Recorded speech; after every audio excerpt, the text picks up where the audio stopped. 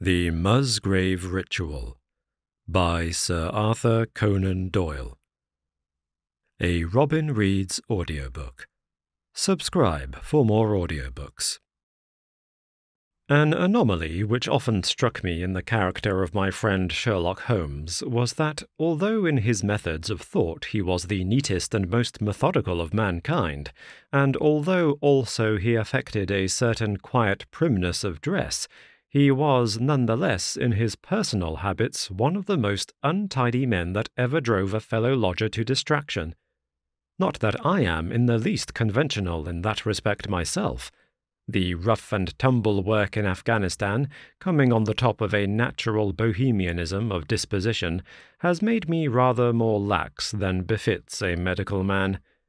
But with me there is a limit, and when I find a man who keeps his cigars in the coal scuttle, his tobacco in the toe end of a Persian slipper, and his unanswered correspondence transfixed by a jackknife into the very centre of his wooden mantelpiece, then I begin to give myself virtuous airs. I have always held, too, that pistol practice should be distinctly an open-air pastime, and when Holmes, in one of his queer humours, would sit in an armchair with his hair-trigger and 100 boxer cartridges, and proceed to adorn the opposite wall with a patriotic V.R. done in bullet-pox, I felt strongly that neither the atmosphere nor the appearance of our room was improved by it.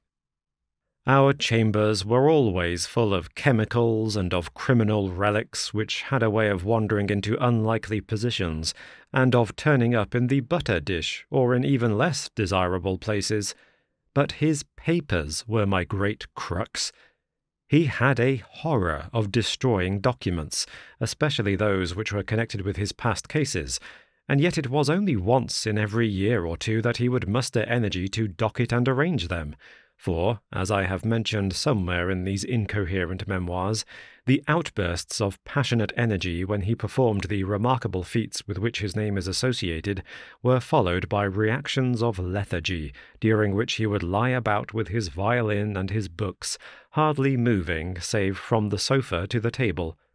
Thus, month after month, his papers accumulated, until every corner of the room was stacked with bundles of manuscript, which were on no account to be burned, and which could not be put away save by their owner. One winter's night, as we sat together by the fire, I ventured to suggest to him that, as he had finished pasting extracts into his commonplace book, he might employ the next 2 hours in making our room a little more habitable.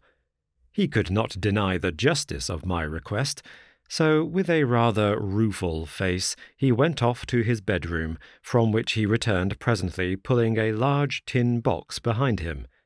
This he placed in the middle of the floor, and, squatting down upon a stool in front of it, he threw back the lid. I could see that it was already a third full of bundles of paper tied up with red tape into separate packages. "There are cases enough here, Watson," said he, looking at me with mischievous eyes. "I think that if you knew all that I had in this box, you would ask me to pull some out instead of putting others in." "These are the records of your early work, then?" I asked. "I have often wished that I had notes of those cases." "Yes, my boy, these were all done prematurely before my biographer had come to glorify me." He lifted bundle after bundle in a tender, caressing sort of way. "They are not all successes, Watson," said he, "but there are some pretty little problems among them. Here's the record of the Tarleton murders, and the case of Vanbury, the wine merchant, and the adventure of the old Russian woman, and the singular affair of the aluminium crutch, as well as a full account of Ricoletti of the club-foot, and his abominable wife. And here, now, this really is something a little recherché." He dived his arm down to the bottom of the chest and brought up a small wooden box with a sliding lid, such as children's toys are kept in. From within he produced a crumpled piece of paper, an old-fashioned brass key, a peg of wood with a ball of string attached to it, and 3 rusty old discs of metal. "Well, my boy, what do you make of this lot?" he asked, smiling at my expression. "It is a curious collection."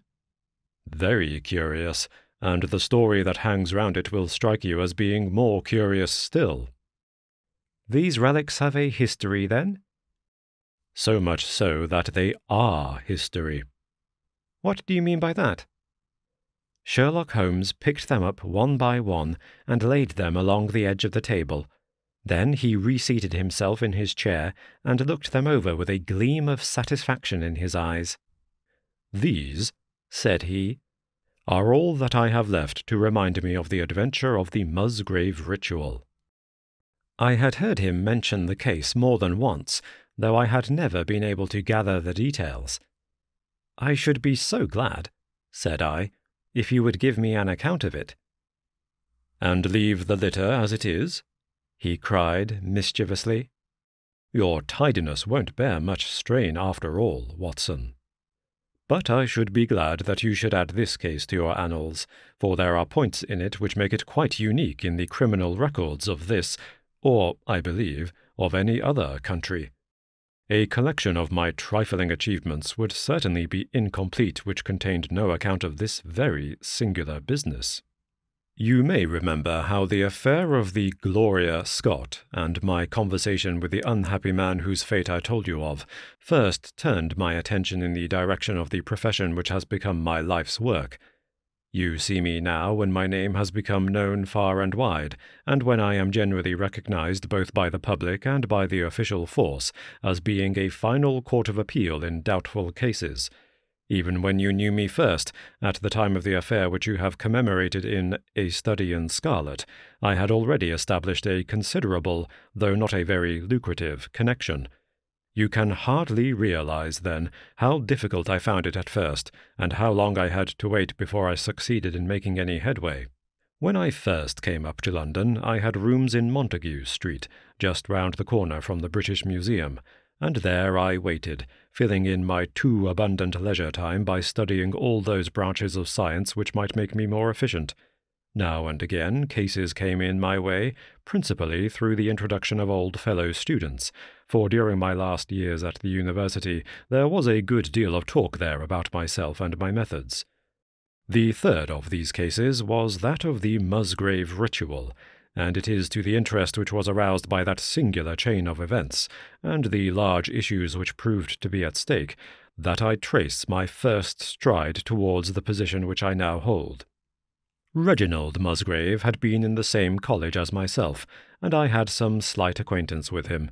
He was not generally popular among the undergraduates, though it always seemed to me that what was set down as pride was really an attempt to cover extreme natural diffidence. In appearance, he was a man of exceedingly aristocratic type, thin, high-nosed, and large-eyed, with languid and yet courtly manners. He was indeed a scion of one of the very oldest families in the kingdom, though his branch was a cadet one which had separated from the northern Musgraves some time in the 16th century, and had established itself in western Sussex, where the manor house of Hurlstone is perhaps the oldest inhabited building in the county. Something of his birthplace seemed to cling to the man, and I never looked at his pale, keen face or the poise of his head without associating him with grey archways and mullioned windows and all the venerable wreckage of a feudal keep. Once or twice we drifted into talk, and I can remember that more than once he expressed a keen interest in my methods of observation and inference. For 4 years I had seen nothing of him, until one morning he walked into my room in Montague Street. He had changed little, was dressed like a young man of fashion, he was always a bit of a dandy, and preserved the same quiet, suave manner which had formerly distinguished him. "How has all gone with you, Musgrave?" I asked, after we had cordially shaken hands. "You've probably heard of my poor father's death," said he. "He was carried off about 2 years ago. Since then I have of course had the Hurlstone estates to manage, and as I am member for my district as well, my life has been a busy one. But I understand, Holmes, that you are turning to practical ends those powers with which you used to amaze us." "Yes," said I I have taken to living by my wits." "I am delighted to hear it, for your advice at present would be exceedingly valuable to me. We have had some very strange doings at Hurlstone, and the police have been able to throw no light upon the matter. It is really the most extraordinary and inexplicable business."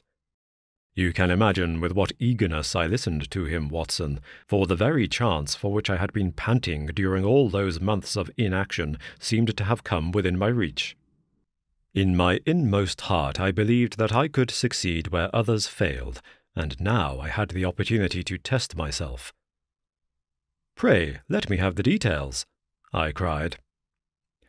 Reginald Musgrave sat down opposite to me and lit the cigarette which I had pushed towards him.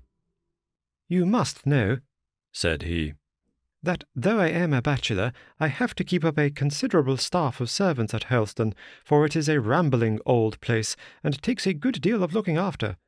I preserve, too, and in the pheasant months I usually have a house party, so that it would not do to be short-handed. Altogether there are 8 maids, the cook, the butler, 2 footmen, and a boy. The garden and the stables, of course, have a separate staff. Of these servants, the one who had been longest in our service was Brunton, the butler. He was a young schoolmaster out of place when he was first taken up by my father, but he was a man of great energy and character, and he soon became quite invaluable in the household. He was a well-grown, handsome man, with a splendid forehead, and though he has been with us for 20 years, he cannot be more than 40 now. With his personal advantages and his extraordinary gifts, for he can speak several languages and play nearly every musical instrument, it is wonderful that he should have been satisfied so long in such a position. But I suppose that he was comfortable and lacked energy to make any change. The butler of Hurlstone is always a thing that is remembered by all who visit us. But this paragon has one fault. He is a bit of a Don Juan, and you can imagine that for a man like him it is not a very difficult part to play in a quiet country district. When he was married it was all right, but since he has been a widower we have had no end of trouble with him. A few months ago we were in hopes that he was about to settle down again, for he became engaged to Rachel Howells, our second housemaid, but he has thrown her over since then and taken up with Janet Tregellis, the daughter of the head gamekeeper. Rachel, who is a very good girl but of an excitable Welsh temperament, had a sharp touch of brain fever and goes about the house now, or did until yesterday, like a black-eyed shadow of her former self. That was our first drama at Hurlstone, but a second one came to drive it from our minds, and it was prefaced by the disgrace and dismissal of Butler Brunton. This was how it came about. I have said that the man was intelligent, and this very intelligence has caused his ruin, for it seems to have led to an insatiable curiosity about things which did not in the least concern him. I had no idea of the lengths to which this would carry him until the merest accident opened my eyes to it. I have said that the house is a rambling one. One day last week, on Thursday night to be more exact, I found that I could not sleep, having foolishly taken a cup of strong café noir after my dinner. After struggling against it until 2 in the morning, I felt that it was quite hopeless, so I rose and lit the candle with the intention of continuing a novel which I was reading. The book, however, had been left in the billiard-room, so I pulled on my dressing-gown and started off to get it.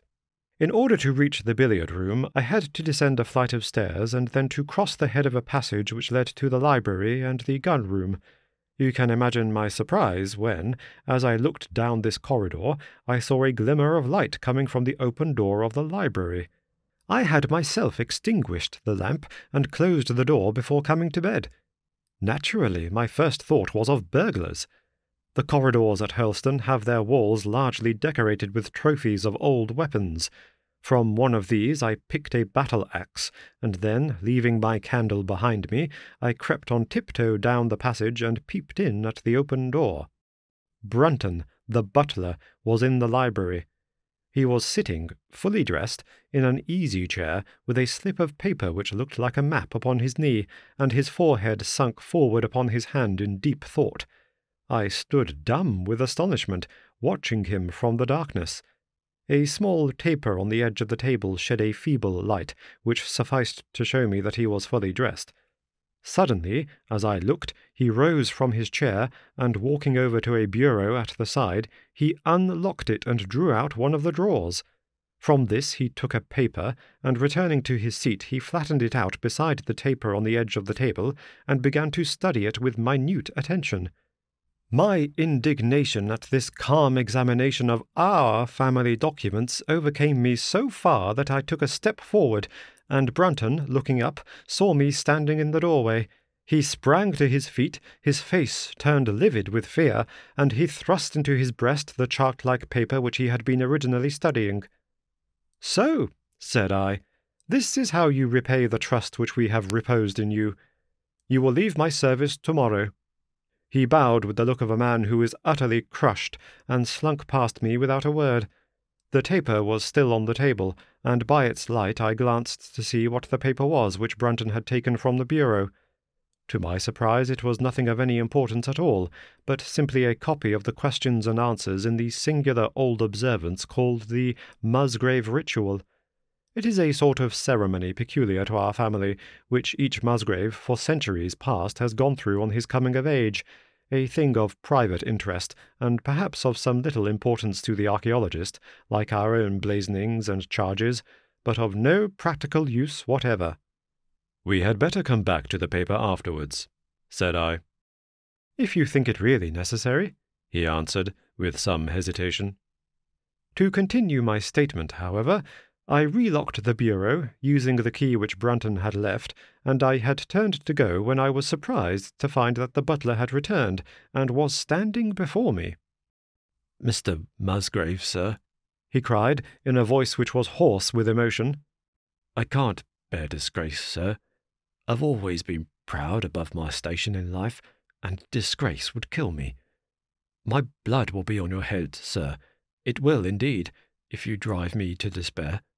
If you cannot keep me after what has passed, then, for God's sake, let me give you notice, and leave in a month, as if of my own free will. I could stand that, Mr. Musgrave, but not to be cast out before all the folk that I know so well." "You don't deserve much consideration, Brunton," I answered. "Your conduct has been most infamous. However, as you have been a long time in the family, I have no wish to bring public disgrace upon you.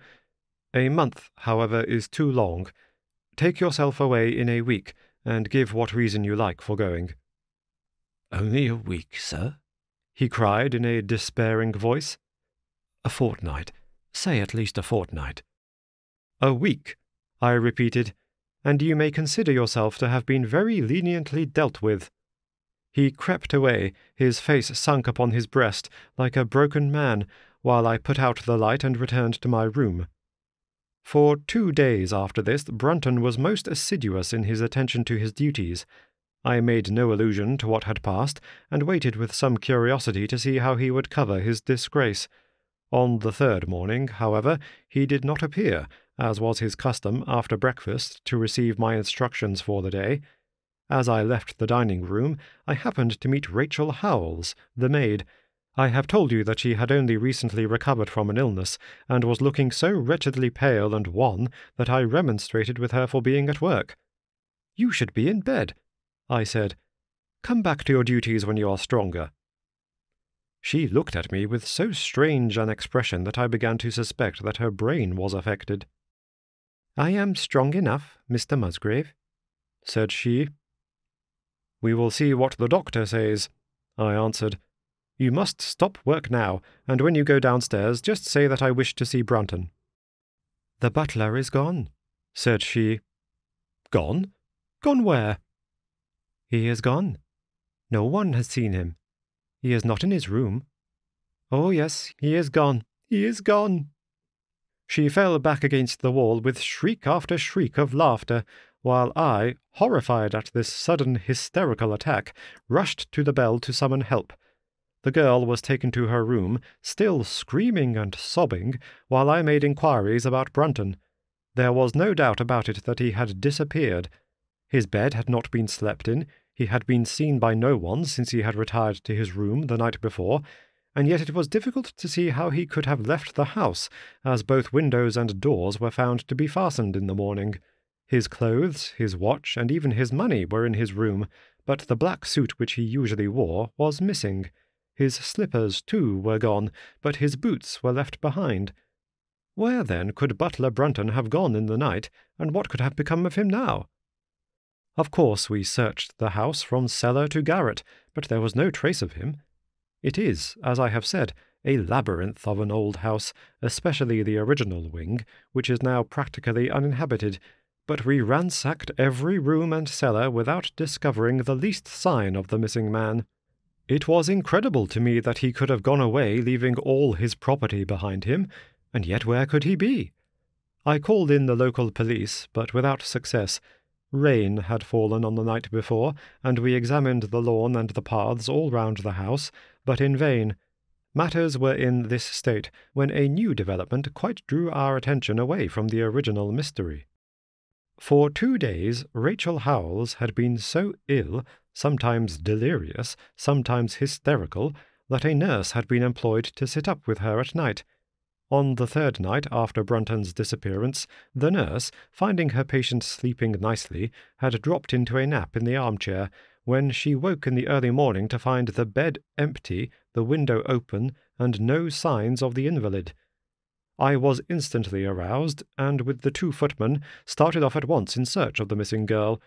It was not difficult to tell the direction which she had taken, for, starting from under her window, we could follow her footmarks easily across the lawn to the edge of the mere, where they vanished close to the gravel path which leads out of the grounds.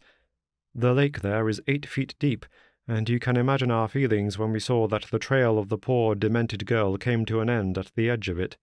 Of course we had the drags at once, and set to work to recover the remains, but no trace of the body could we find. On the other hand, we brought to the surface an object of a most unexpected kind. It was a linen bag which contained within it a mass of old rusted and discoloured metal, and several dull-coloured pieces of pebble or glass. This strange find was all that we could get from the mere, and although we made every possible search and inquiry yesterday, we know nothing of the fate either of Rachel Howells or of Richard Brunton. The county police are at their wits' end, and I have come up to you as a last resource. You can imagine, Watson, with what eagerness I listened to this extraordinary sequence of events, and endeavoured to piece them together, and to devise some common thread upon which they might all hang. The butler was gone, the maid was gone. The maid had loved the butler, but had afterwards had cause to hate him. She was of Welsh blood, fiery and passionate. She had been terribly excited immediately after his disappearance. She had flung into the lake a bag containing some curious contents. These were all factors which had to be taken into consideration, and yet none of them got quite to the heart of the matter. What was the starting point of this chain of events? There lay the end of this tangled line. "I must see that paper, Musgrave," said I, "which this butler of yours thought it worth his while to consult, even at the risk of the loss of his place." "It is rather an absurd business, this ritual of ours," he answered, "but it has at least the saving grace of antiquity to excuse it. I have a copy of the questions and answers here, if you care to run your eye over them." He handed me the very paper which I have here, Watson, and this is the strange catechism to which each Musgrave had to submit when he came to man's estate. I will read you the questions and answers as they stand. Whose was it? His who is gone. Who shall have it? He who will come. Where was the sun? Over the oak. Where was the shadow? Under the elm. How was it stepped? North by 10 and by 10, east by 5 and by 5, south by 2 and by 2, west by 1 and by 1, and so under. What shall we give for it? All that is ours. Why should we give it? For the sake of the trust. The original has no date, but is in the spelling of the middle of the 17th century, remarked Musgrave. I am afraid, however, that it can be of little help to you in solving this mystery. At least, said I, it gives us another mystery, and one which is even more interesting than the first. It may be that the solution of the one may prove to be the solution of the other. You will excuse me, Musgrave, if I say that your butler appears to me to have been a very clever man, and to have had a clearer insight than 10 generations of his masters." "I hardly follow you," said Musgrave. "The paper seems to me to be of no practical importance." "But to me it seems immensely practical, and I fancy that Brunton took the same view. He had probably seen it before that night on which you caught him." "It is very possible. We took no pains to hide it." "He simply wished, I should imagine, to refresh his memory upon that last occasion. He had, as I understand, some sort of map or chart which he was comparing with the manuscript, and which he thrust into his pocket when you appeared." "That is true. But what could he have to do with this old family custom of ours, and what does this rigmarole mean?" "I don't think that we should have much difficulty in determining that," said I. "With your permission, we will take the first train down to Sussex, and go a little more deeply into the matter upon the spot. The same afternoon saw us both at Hurlstone. Possibly you have seen pictures and read descriptions of the famous old building, so I will confine my account of it to saying that it is built in the shape of an L, the long arm being the more modern portion, and the shorter the ancient nucleus, from which the other had developed. Over the low, heavily linteled door, in the centre of this old part, is chiselled the date 1607, but experts are agreed that the beams and stonework are really much older than this. The enormously thick walls and tiny windows of this part had in the last century driven the family into building the new wing, and the old one was used now as a storehouse and a cellar, when it was used at all. A splendid park with fine old timber surrounds the house, and the lake to which my client had referred lay close to the avenue, about 200 yards from the building. I was already firmly convinced, Watson, that there were not 3 separate mysteries here, but one only, and that if I could read the Musgrave Ritual aright, I should hold in my hand the clue which would lead me to the truth concerning both the butler Brunton and the maid Howells. To that, then, I turned all my energies. Why should this servant be so anxious to master this old formula? Evidently because he saw something in it which had escaped all those generations of country squires, and from which he expected some personal advantage. What was it, then, and how had it affected his fate? It was perfectly obvious to me, on reading the ritual, that the measurements must refer to some spot to which the rest of the document alluded, and that if we could find that spot, we should be in a fair way towards finding what the secret was which the old Musgraves had thought it necessary to embalm in so curious a fashion. There were 2 guides given us to start with, an oak and an elm. As to the oak, there could be no question at all. Right in front of the house, upon the left-hand side of the driver, there stood a patriarch among oaks, one of the most magnificent trees I have ever seen. "That was there when your ritual was drawn up," said I, as we drove past it. "It was there at the Norman Conquest in all probability," he answered. "It has a girth of 23 feet. "Have you any old elms?" I asked. "There used to be a very old one over yonder, but it was struck by lightning 10 years ago, and we cut down the stump." "You can see where it used to be?" "Oh, yes." "There are no other elms?" "No old ones, but plenty of beeches." "I should like to see where it grew." We had driven up in a dog-cart, and my client led me away at once, without our entering the house, to the scar on the lawn where the elm had stood. It was nearly midway between the oak and the house. My investigation seemed to be progressing. "I suppose it is impossible to find out how high the elm was?" I asked. "I can give you it at once. It was 64 feet. "How do you come to know it?" I asked in surprise. "When my old tutor used to give me an exercise in trigonometry, it always took the shape of measuring heights. When I was a lad, I worked out every tree and building in the estate." This was an unexpected piece of luck. My data were coming more quickly than I could have reasonably hoped. "Tell me," I asked, "did your butler ever ask you such a question?" Reginald Musgrave looked at me in astonishment. "Now that you call it to my mind," he answered, "Brunton did ask me about the height of the tree some months ago, in connection with some little argument with the groom."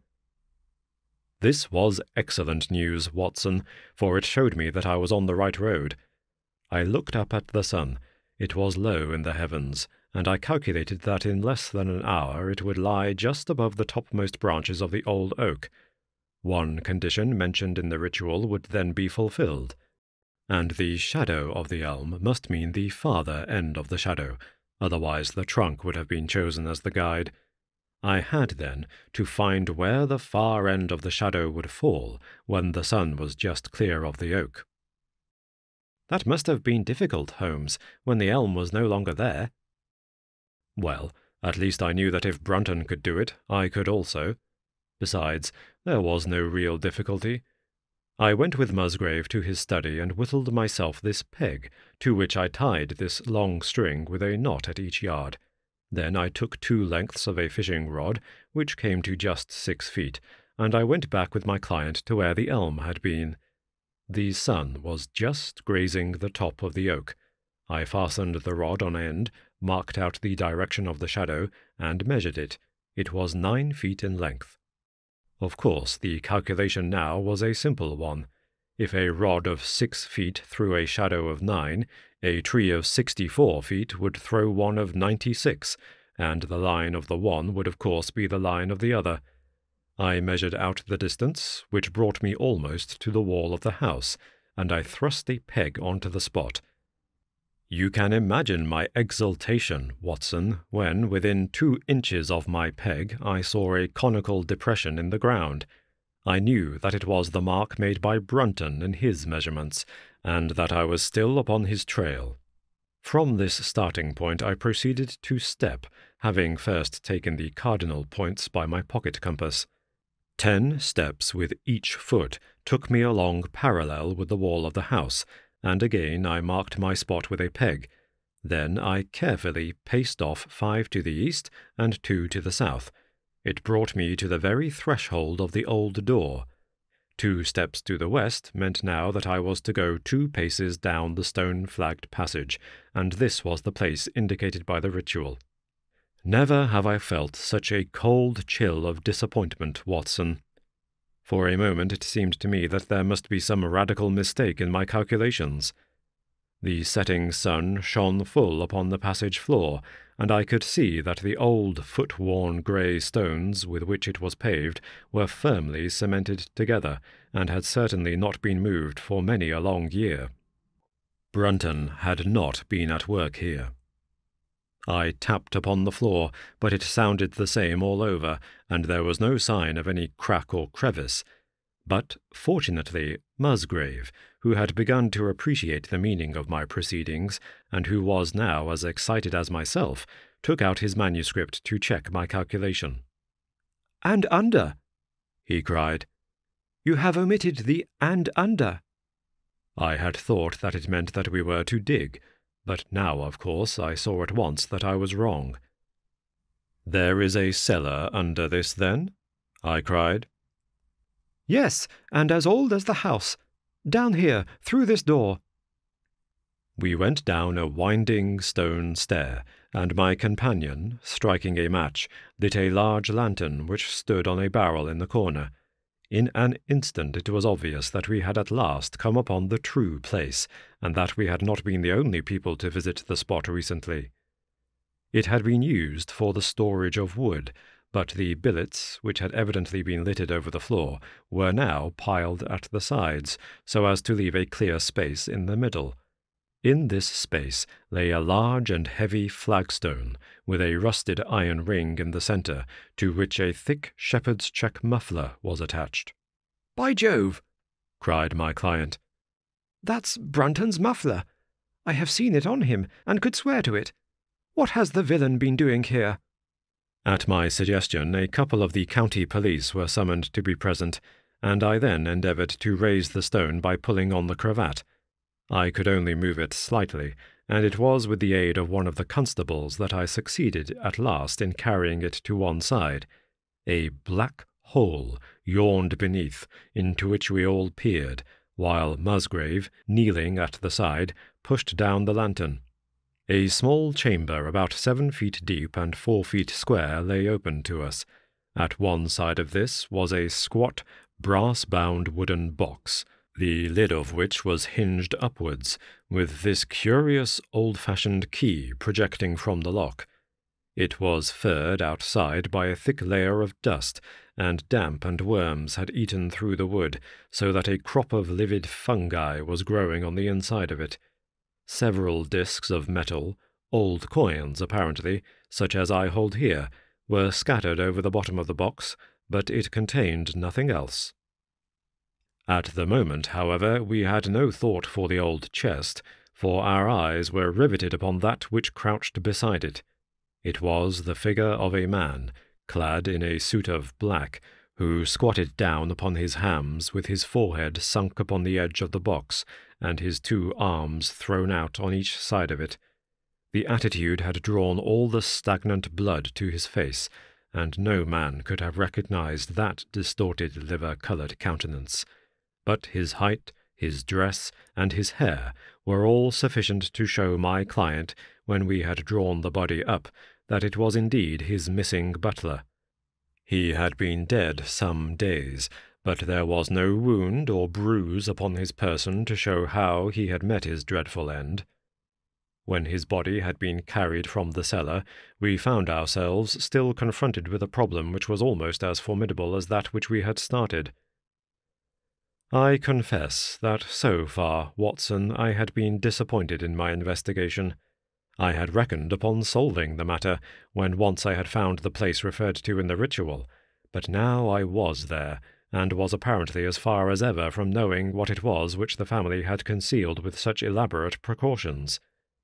It is true that I had thrown a light upon the fate of Brunton, but now I had to ascertain how the fate had come upon him, and what part had been played in the matter by the woman who had disappeared. I sat down upon a keg in the corner, and thought the whole matter carefully over. You know my methods in such cases, Watson. I put myself in the man's place, and, having first gauged his intelligence, I tried to imagine how I should myself have proceeded under the same circumstances. In this case the matter was simplified by Brunton's intelligence being quite first-rate, so that it was unnecessary to make any allowance for the personal equation, as the astronomers have dubbed it. He knew that something valuable was concealed. He had spotted the place. He found that the stone which covered it was just too heavy for a man to move unaided. What would he do next? He would not get help from outside, even if he had someone whom he could trust, without the unbarring of doors and considerable risk of detection. It was better, if he could, to have his helpmate inside the house. But whom could he ask? This girl had been devoted to him. A man always finds it hard to realize that he may have finally lost a woman's love, however badly he may have treated her. He would try by a few attentions to make his peace with the girl Howells, and then would engage her as his accomplice. Together they would come at night to the cellar, and their united force would suffice to raise the stone. So far I could follow their actions as if I had actually seen them. But for 2 of them, and 1 a woman, it must have been heavy work, the raising of that stone. A burly Sussex policeman and I had found it no light job. What would they do to assist them? Probably what I should have done myself. I rose and examined carefully the different billets of wood which were scattered round the floor. Almost at once I came upon what I expected. One piece, about 3 feet in length, had a very marked indentation at one end, while several were flattened at the sides, as if they had been compressed by some considerable weight. Evidently, as they had dragged the stone up, they had thrust the chunks of wood into the chink, until at last, when the opening was large enough to crawl through, they could hold it open by a billet placed lengthwise, which might very well become indented at the lower end, since the whole weight of the stone would press it down onto the edge of this other slab. So far, I was still on safe ground. And now, how was I to proceed to reconstruct the midnight drama? Clearly, only one could fit into the hole, and that one was Brunton. The girl must have waited above. Brunton then unlocked the box, handed up the contents, presumably, since they were not to be found. And then what happened? What smouldering fire of vengeance had suddenly sprung into flame in this passionate Celtic woman's soul when she saw the man who had wronged her perhaps far more than we suspected, in her power? Was it a chance that the wood had slipped and that the stone had shut Brunton into what had become his sepulchre? Had she only been guilty of silence as to his fate?